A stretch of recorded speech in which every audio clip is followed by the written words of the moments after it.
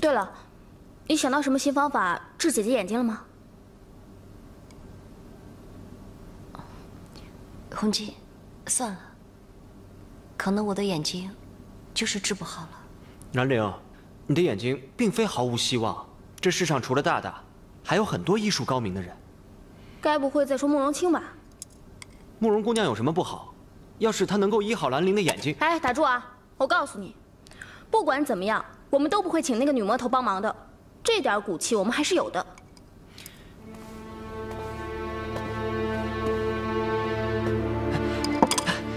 慕容姑娘，你答应帮兰陵医眼睛了？我只能试试。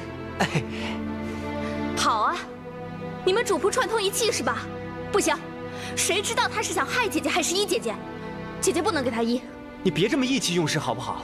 慕容姑娘是药王谷的传人，医术远在大大之上，让她帮兰陵医眼睛，胜算会大一些。不行，看不见就看不见，大不了我照顾姐姐一辈子。既然如此，我还是离开吧。哎，青子，慕容姑娘，请你留下来，为我医治。姐姐，红姬，不要多说了，我愿意让慕容姑娘医治我的眼睛。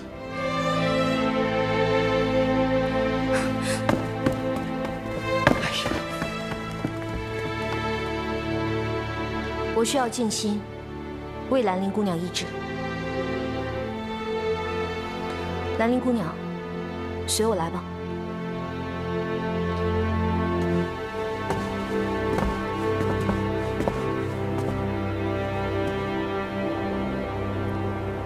飞鸿姬，你也太自私了。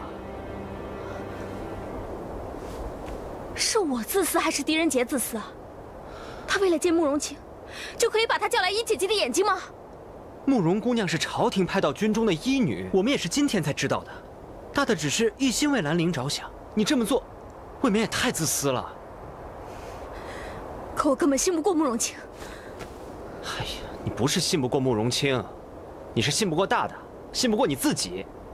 你怕大大再和慕容清在一起。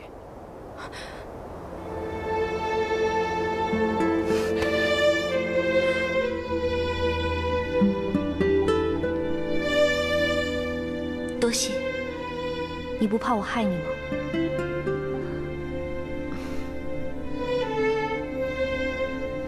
为什么？如果你害我，只会让狄仁杰更加恨你。对你而言，这比让他离开你更让你难受。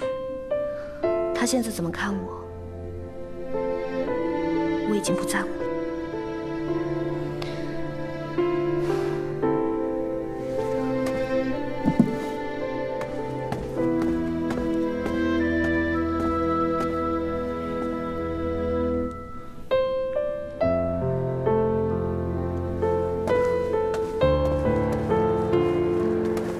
你真的不在乎？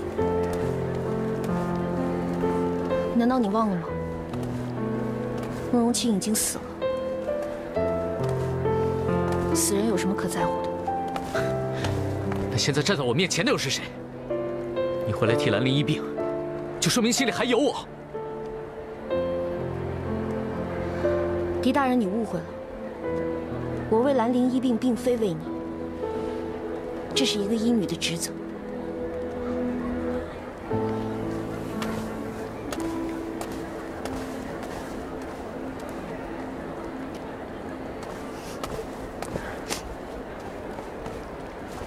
客官，要不要来喝一杯？这德月楼不是在吉庆布庄对面吗？怎么会在这儿？客官不知，这德月楼是咱们新开的分店，装修布置都跟正店一模一样，酒菜更是一如既往，包您满意。嘿嘿。哎，客官。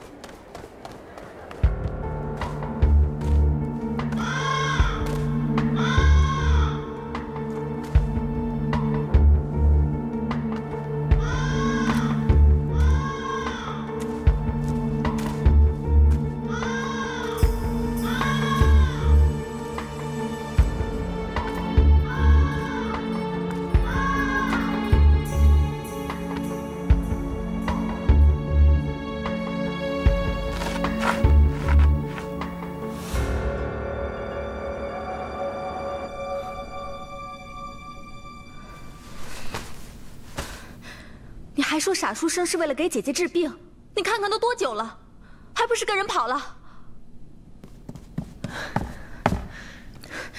你还知道回来啊？我知道鬼将军在哪儿了。明天晚上，我要去做一个捉鬼的钟馗。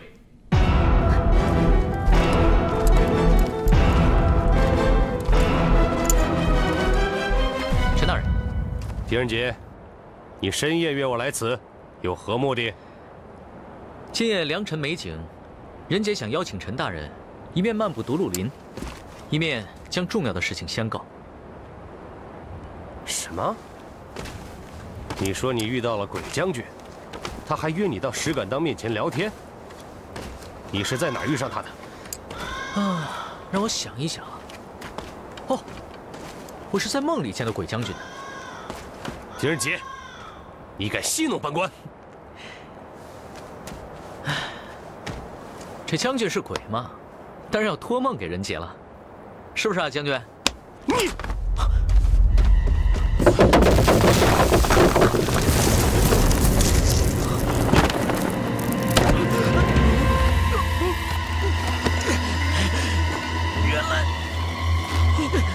原来梦是真的。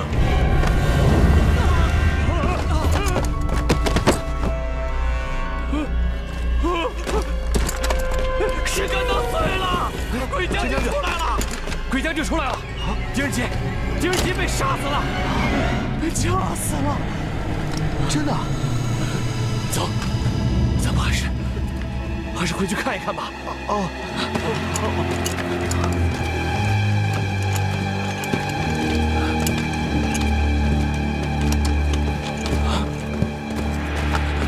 陈大人，你，陈将军，你不是说石敢当碎了，狄大人死了吗？是啊。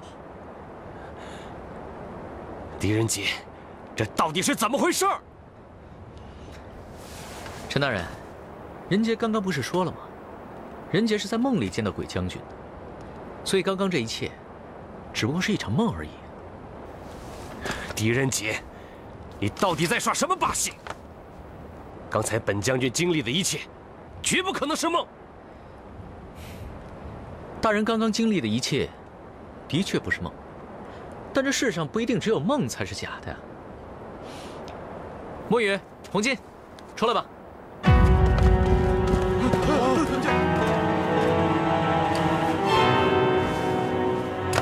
刚才鬼将军是你们假扮的。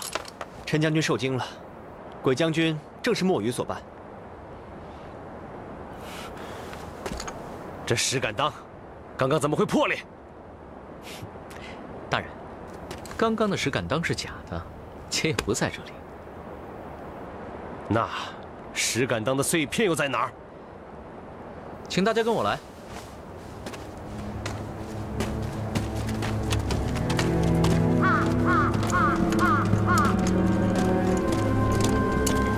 这些碎石，便是陈大人刚刚看到的石敢当。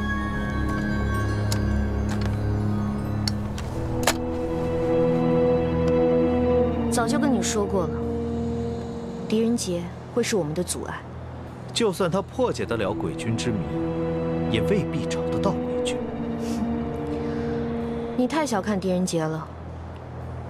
破解谜团，对于狄仁杰来说那是迟早的事情。我看你还是尽早拿出对策来吧。既然他这么喜欢破解谜团，那我就再给他多加一个。这碎石上还有鱼胶，难道这石敢当是用碎石拼叠起来的？陈大人好眼力，这石敢当的确是由石头叠加而成，不足的地方便是用砂石和鱼胶粘结而成。所以，只要在这石敢当的下面挖一个坑，人藏在里面，稍一运功，就可以让这石敢当破裂倒塌。仁杰现在站在这块松软的土地上，下面正是因为挖了一个洞，而之后又有人填补，也便是安放着假石敢当的位置。人家昨晚开始侦查着独鹿林，正是在这松软的土地发现了这绝佳的位置。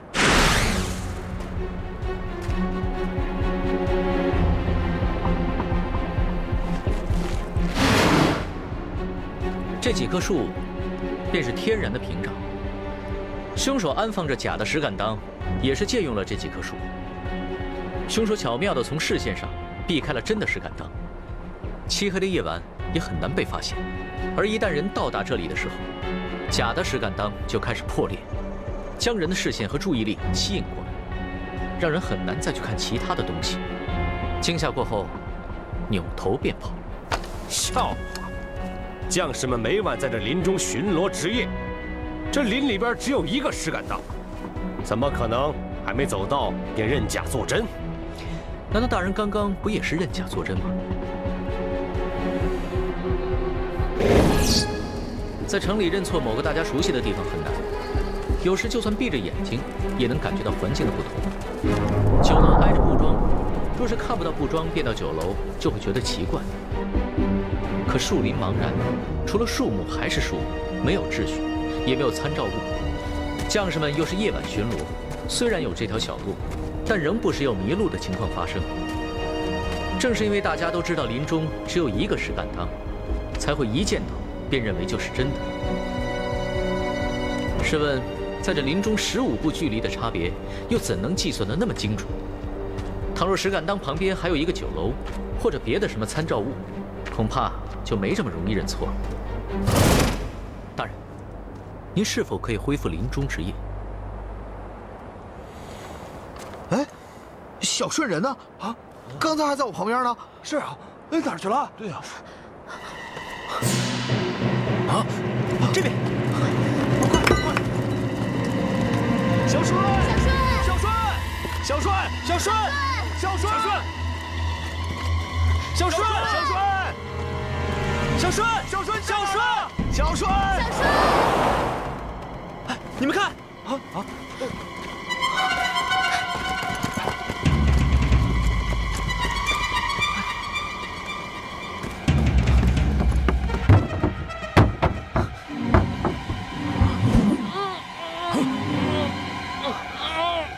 住手！是鬼将军，是彭将军回来了。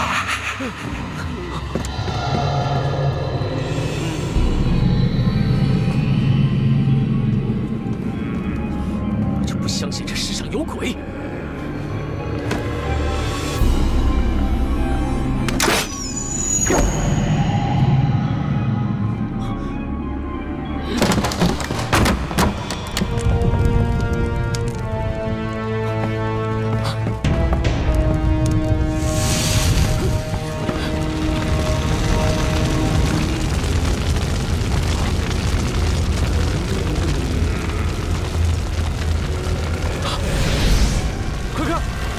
下市了！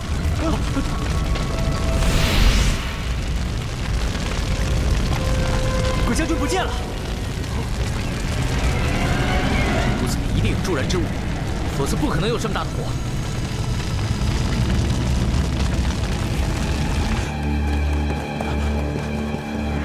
玄铁笔明明射穿了鬼军的肩头，怎么一点血迹都没有？因为他们是鬼。根本不是人！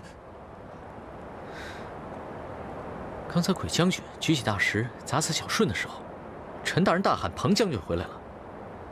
这彭将军是谁啊？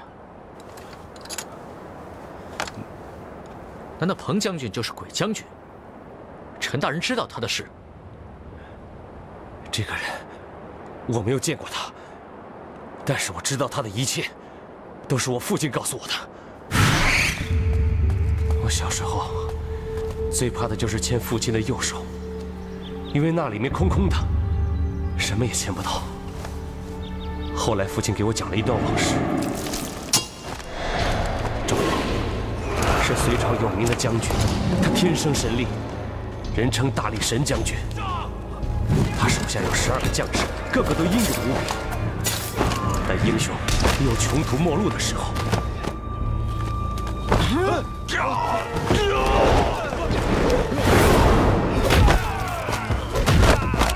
父亲本以为大力神将军已经不能再战，却不想让他此生最为震惊的一幕竟然出现了。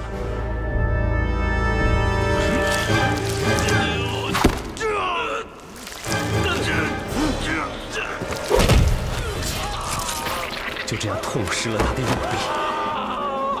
那空荡荡的衣袖，让他永远感到恐惧，同时也给我心灵留下阴影，直至今日。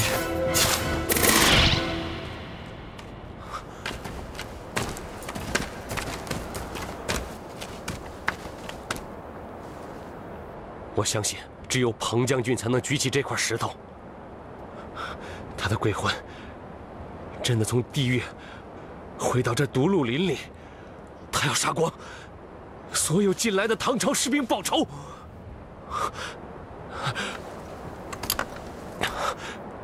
传我命令，把小顺尸体好好安葬。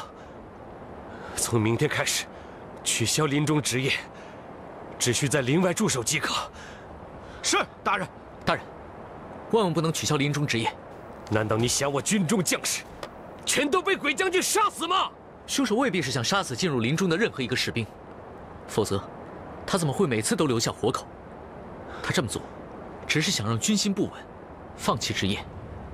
如果大人照做的话，只怕是帮了凶手一个大忙。凶手！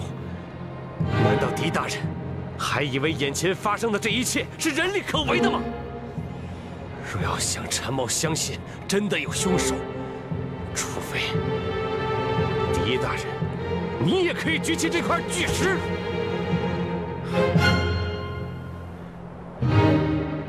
林中的事情，我自有解决的办法，也会给朝廷一个交代。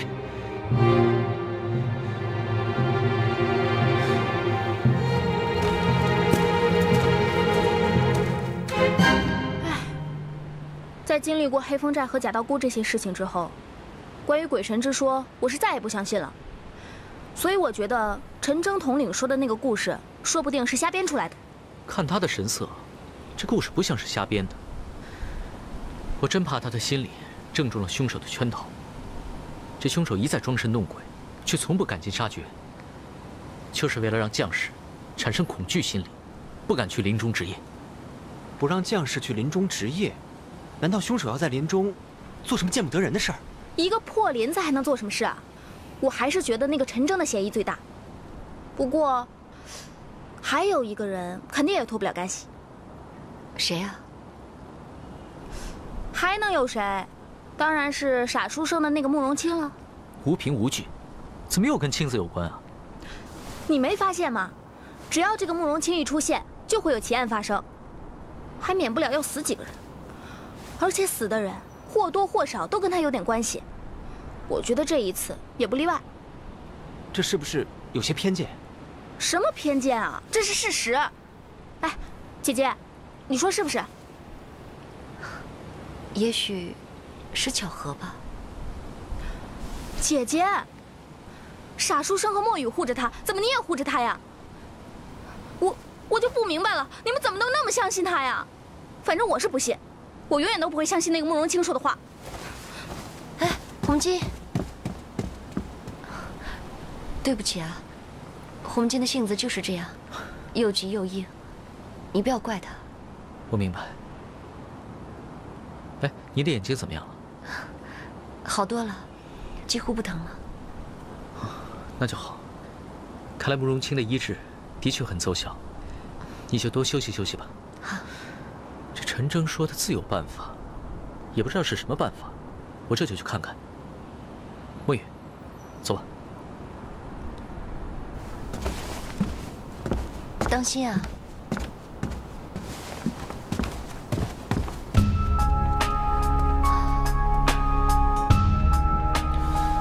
余庆有命告下3员释放曹志平命所宣各统部署立志探监转阳大话开启成天，急急如律令。陈大人，这就是你说的办法。狄大人，你不相信的事情未必就不存在，天道循环，所有事情并不是由你来决定的。天道的确不是由人杰来制定，但鬼由心生，也不是天道制定的。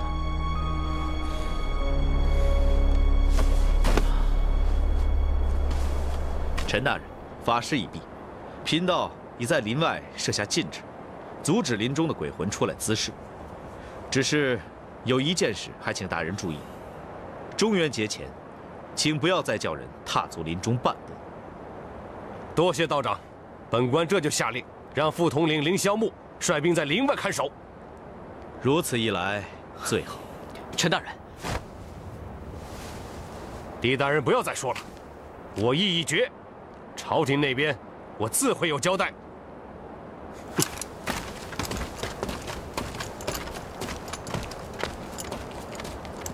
大大，这个陈将军实在太固执了，我们现在该怎么办？既然这个符咒是用来挡鬼的，就挡不了人。走。大大，这世上真有如此神力之人？搬动巨石，不一定要靠力气。这么大块巨石，不靠力气，靠什么？智慧。就好比凶手用假的石头当做障眼法蒙蔽士兵的眼睛一样，这鬼将军一定是用了某种特殊的方法，才能将巨石举起。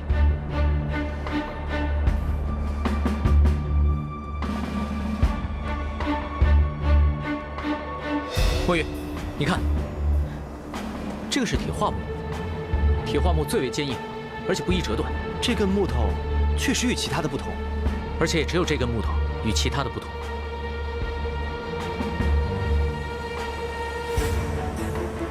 大大，我记得那些鬼军就在那边，真是奇怪，那附近并没有什么藏身之处，怎么鬼军就突然不见了？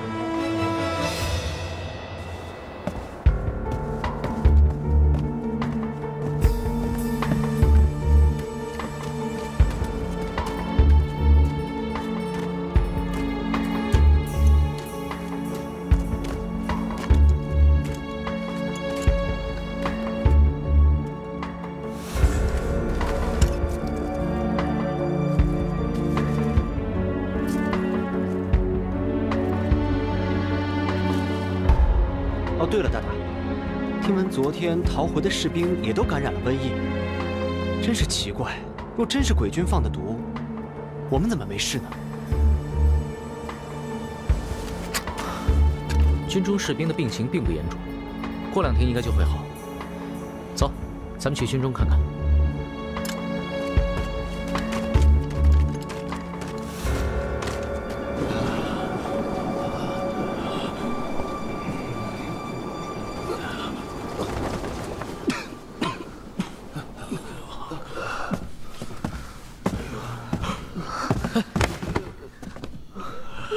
歇会儿吧，还是我来吧。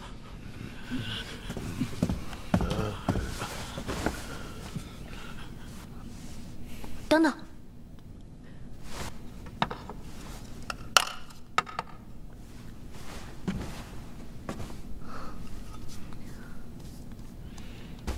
慕容姑娘，还有我呢。不过我可以自己来。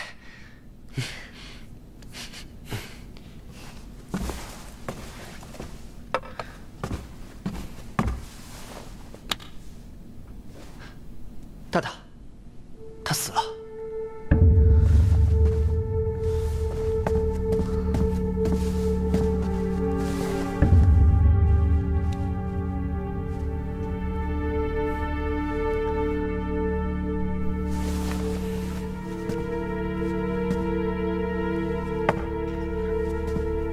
我之前来看过这些士兵，他们的病情根本没这么严重，为何经过治疗之后会变成这样？你知道的，这些士兵看上去像是中了瘴气，但是毒源并没有找到，而且是否传染也还未知。既然毒源都没有找到，用药就难免有误。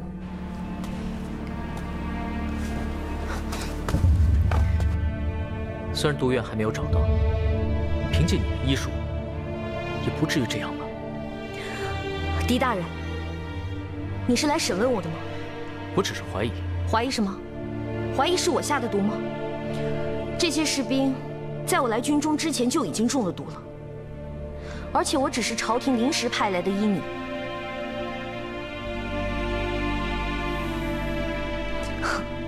我为什么要跟你解释？反正你已经不相信我了。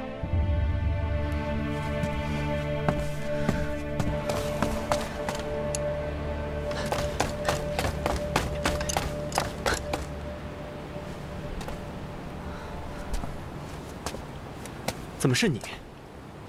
你不在家好好照顾兰陵，跑这儿来干什么？姐姐她吃过药了，在休息呢。她担心你们，所以让我来照应着点儿。照应着点儿？那你这么鬼鬼祟祟干什么？恐怕你是有别的原因吧？你们不是要证据吗？你在调查慕容姑娘？我刚才可听见了，这士兵的病情非但没有好转，还越来越严重了。这个一定是那个慕容清搞的鬼。你打算怎么做？别忘了，我可是女飞贼。这一次，我要让傻书生自己揭穿那个女魔头的真面目。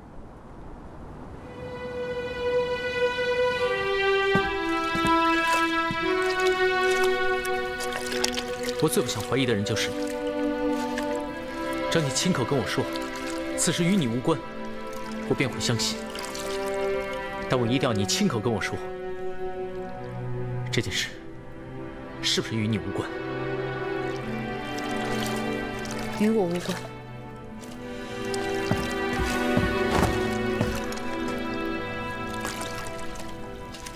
大大，你没事吧？文宇，我们走。狄仁杰，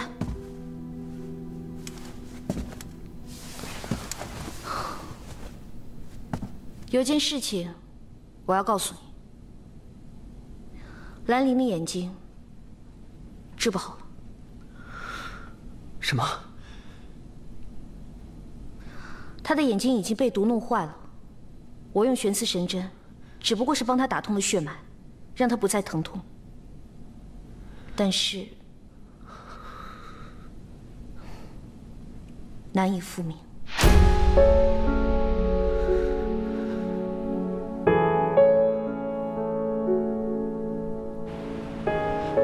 这不可能！这不可能！兰陵的眼睛不会医不好的。慕容姑娘她骗人，慕容清没有必要在这事上骗我们。可我就是不信！沐雨，你冷静一点。你要知道，如果连慕容清也没有办法，恐怕……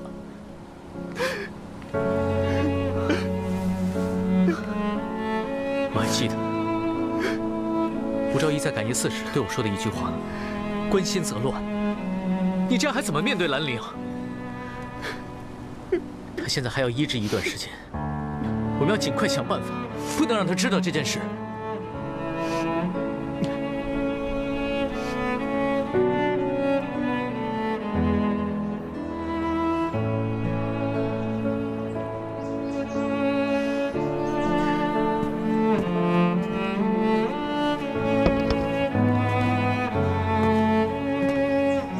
我现在觉得我好像因祸得福了。虽然我看不见，可是我对人对物反而更加敏感了。这兰花是墨鱼买的，他说兰花最好了，看着平淡，但闻起来却清香沁人。来，姐姐，我给你擦一擦。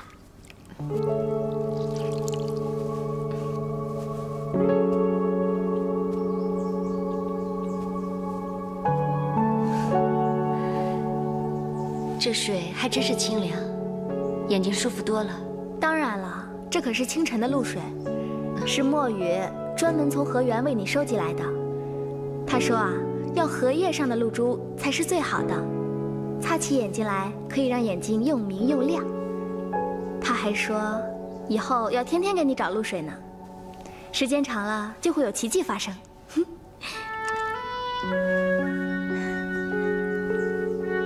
姐姐，我可真羡慕你，有人疼有人爱。可是不知道为什么，他越是对我用心，我越是不好受。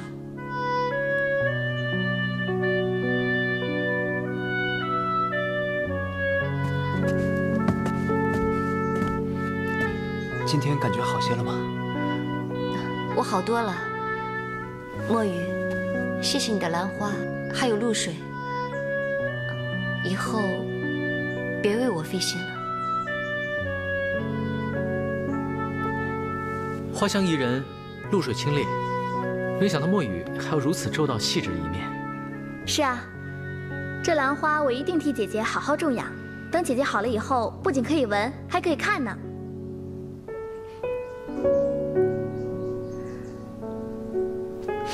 对了，上午陆大人来，让我把这个交给你，说对你查案会有帮助。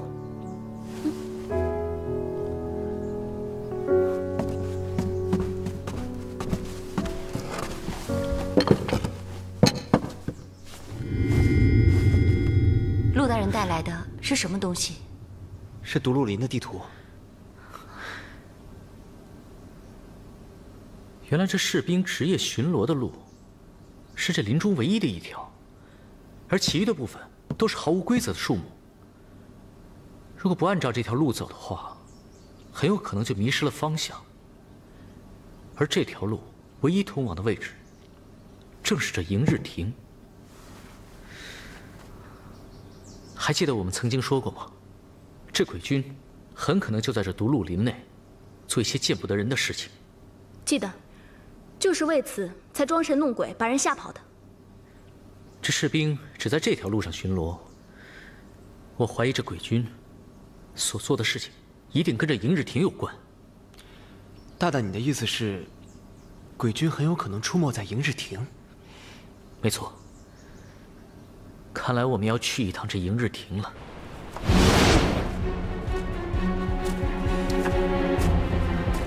那个废弃的石场，说不定当年就是用来建造这些石塔。可是为什么要建这么多石塔呢？到底又是什么人会把这些石塔安放在这儿呢？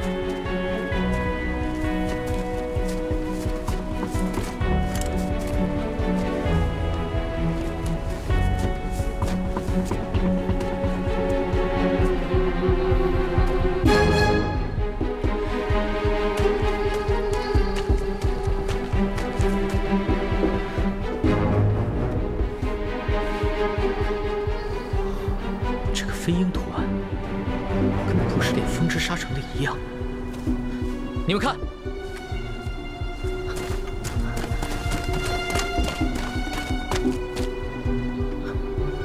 这个飞鹰图案跟普什店的飞鹰图案一模一样。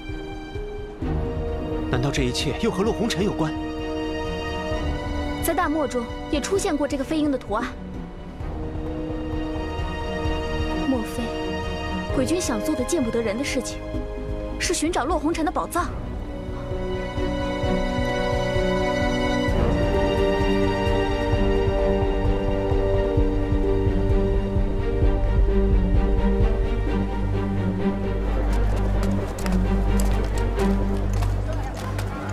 你们还记得在大漠的时候，慕容清从傻书生手中骗走无字天碑吗？你想说什么？这无字天碑是解开洛红尘宝藏秘密的关键。既然鬼君跟洛红尘有关，那这慕容清一定跟鬼君有关。青子说过，他从大漠出来的时候被人打昏，醒来后便发现无字天碑不见了。这冤枉人也要有点根据吧？你怎么知道他是被冤枉的？我看是你希望他是被冤枉的吧？哎，哎呀，爹爹。这么好看的金元宝，干嘛要把它给烧了？傻孩子，这元宝是假的，爹爹哪有这么多金元宝啊？中元节快到了，这是烧给爷爷的。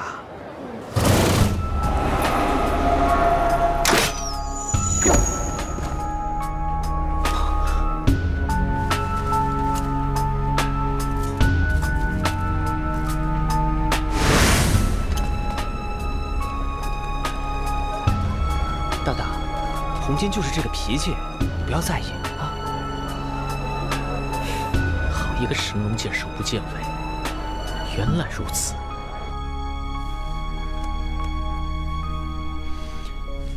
虽然如此，可鬼君至少10余人，而且他们的武功应该不错，特别是轻功一定极强，再加上鬼将军，对方人多势众，我们有多少胜算？看来此事就只能去军营找陈征派兵帮忙了。他处处针对你，且对鬼魂之说坚信不疑。他会帮忙吗？只能试一试了。我今晚就去。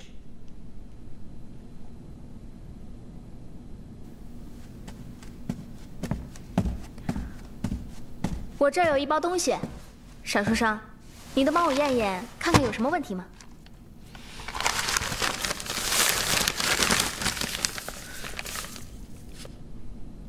你哪来的这些药渣啊？我就是……是不是从慕容姑娘那儿偷来的？你去调查了慕容清？你不是说指责别人要有证据吗？这个就是证据。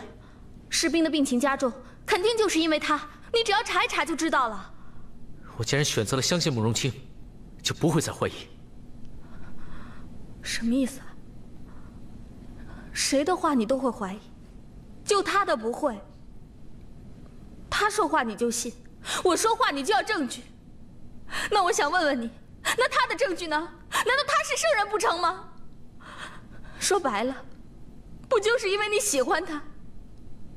傻书生，你太感情用事了。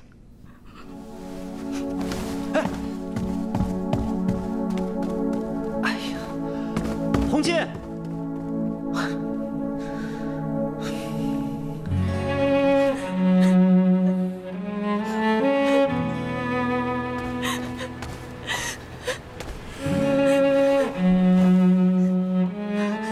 为什么把那包东西的来历告诉傻书生？亏得我信你，什么都跟你讲。你想过没有？就算我不说，大大早晚也会知道的。这早晚不一样。现在他知道，他就不会验了。这有什么差别吗？就算大大查到那药有什么问题，他也只会伤心难过，而不是喜欢上你。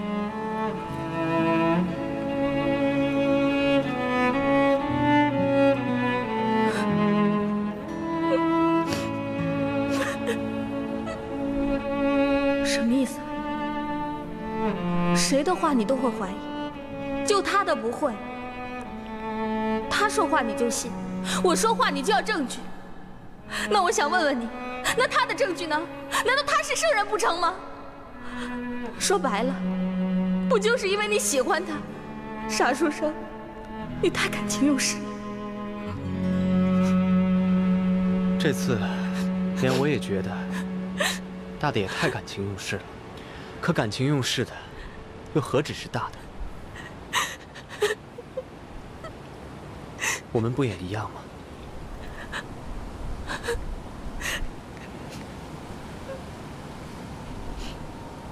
走，我请你去喝2杯。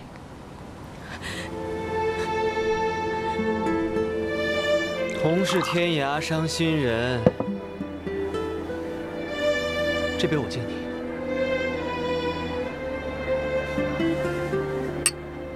你大可不必跟我比。你为姐姐做了这么多事情，她早晚会看见的。我现在才明白，如果一个人不爱你，你为他做越多的事情，他反而越难受。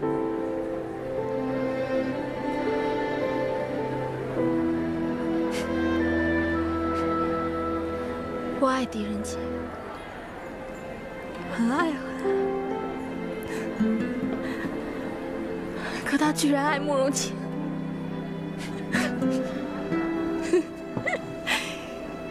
你爱姐姐，但姐姐却爱狄仁杰。我想争，可是我发过誓，我不能跟姐姐抢同一个男人。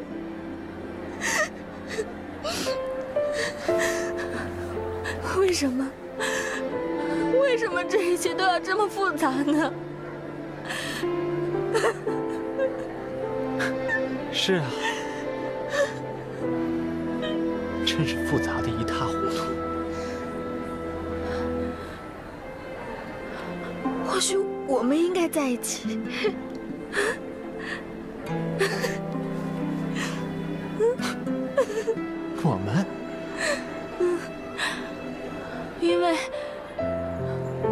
是多余的，我们是没有人爱的，我们是趟浑水的，而且把这水越趟越浑。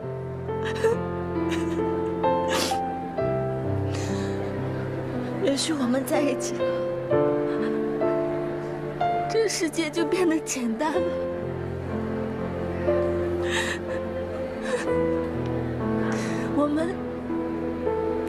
我们可以祝福他们。亏你想得出。怎么了？我飞鸿街还配不上你一个小小的书童啊！